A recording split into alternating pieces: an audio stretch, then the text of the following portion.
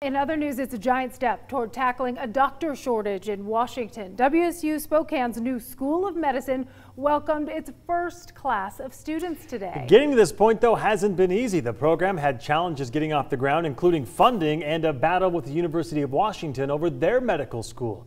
But students on campus, and they're ready to learn. KREM 2's Alexa Block caught up with some of the future doctors and faculty who say this was a long time coming. Today was an exciting day at the Washington State University Health Sciences campus. They welcomed tons of new and fresh faces. The pharmacy school welcomed 140 plus pharmacy students, and the brand new medical school welcomed 60 students. Welcome, the first class of the WSU's Elson S. Floyd College of Medicine. These 60 med students are paving the way for future students with enthusiasm and, of course, a few nerves.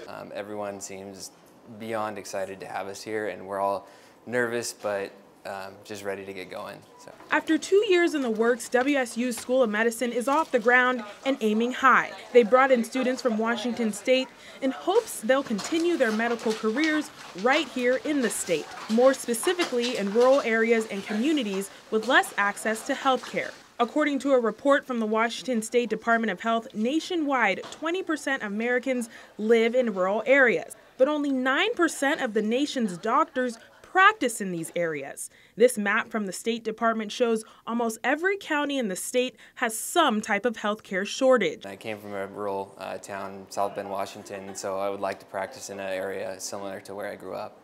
It's been a lifelong aspiration of mine. Exciting to be here, and everyone just seems so excited to have us here, and it's a very contagious positivity on campus right now. It's not just an exciting time for students, but for faculty as well. State funding for the new program was approved back in 2015. This after lawmakers allowed WSU to move forward with their plans for a medical school. Lawmakers put an end to a dispute between WSU and the University of Washington.